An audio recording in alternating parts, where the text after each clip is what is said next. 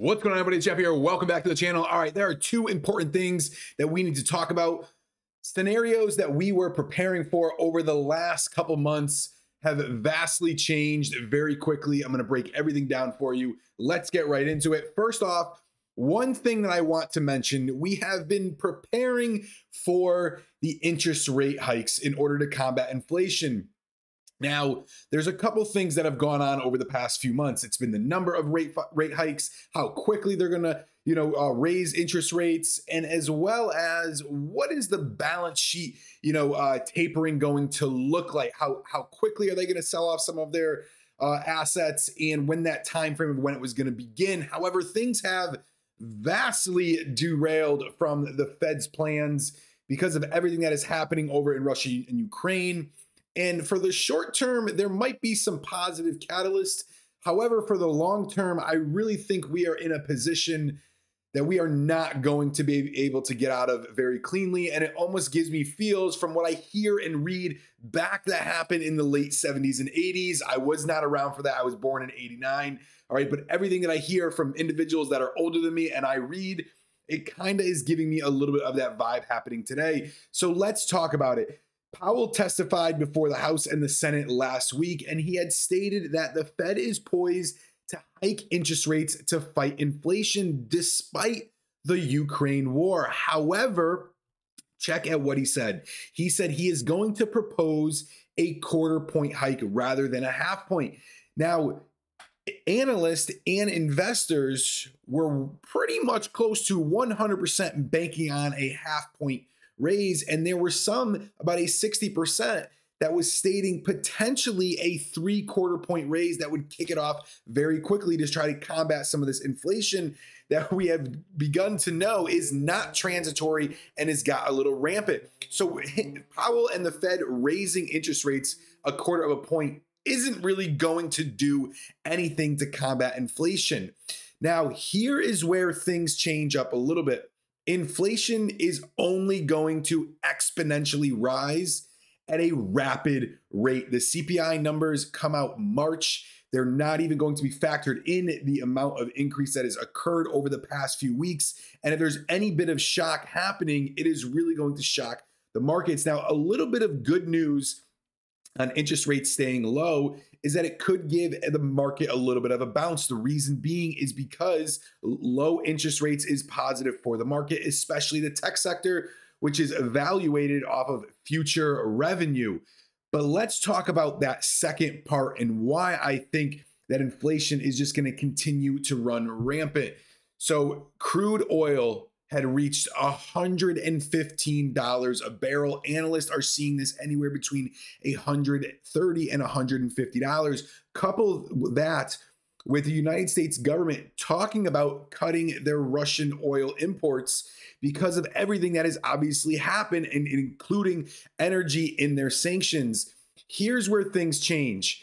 You can see the news articles everywhere. I literally filled up where I live in Connecticut about a week ago. The price I paid was $3.59. I got some gas on my way to the office and paid $4.49. That is almost $1 increase in 7 or 8 days. And if they do stop importing from Russia without serious, increase from where we are in the United States, the price is only going to go even higher. Elon Musk had even tweeted, okay, hate to say it, but we need to increase oil and gas output immediately. Extraordinary times demand extraordinary measures. And here's the thing. It's not going to be instantaneous. And like he says right here, sustainable energy solutions cannot react instantaneously to make up for Russian oil. But our increase in oil and gas output will not be able to combat, at least in the short term. And I'm talking about the next 1 to 2 weeks, going on to about 1 to 2 months. If we can increase that output, yes, it will help combat some of the prices. But here's the thing, okay? And this is where I talk about inflation, is oil and gas is always the first thing to rise.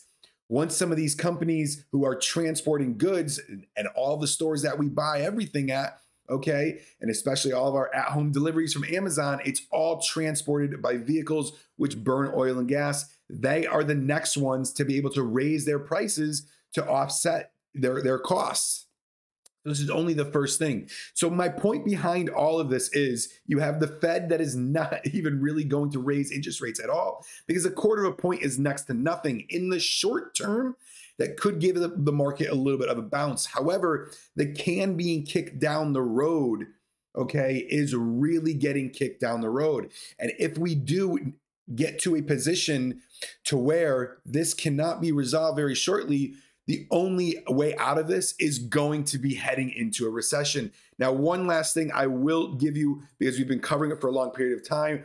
If you look at the VIX over the last 30 days, it's been hovering around this $28 price range. It dipped down to about 20 after the spike in January. Once we heard about the Russia invading Ukraine, it's been hanging out above 30. That is one reason why option premiums are running a little bit slower. We are still getting some 50, 60, even over 100% movers on our options pick every single morning. However, premiums do move a little bit slower, and that is because when the fear and volatility is high, our IV is high. Last thing I do want to point out, because I know I've covered it for quite some time, is the SPY, where we stand on that W formation. Now, the formation has gotten a little bit choppy. We did make a lower low. Right now, if we do stay curled around, that will be another lower high. You do see this descending channel starting to kind of form on the SPY. We did reject off of the 200 moving average. The 50 has not crossed the 200. That did happen over in the QQQ, which is a NASDAQ ETF known as Death Cross. That's why we got those two big sell-offs on the QQQ. However, like I said, if they do say in March that they're only going to raise a quarter point, which is what Powell's shooting for, you could see a little bit of a spike happening. But like I said, now it's changed a little bit from that short to midterm, okay, of a little bit of a pullback to now probably more of a longer term pullback. So kind of let all of this sink in. I know it might have been a lot. I'm going to continue to go over it and monitor it. I just kind of wanted to share this with everybody because it was literally like a double catalyst that has completely derailed everyone's forecast for the next few months. So that's going to be it for this video, guys. I'll see you in the next one.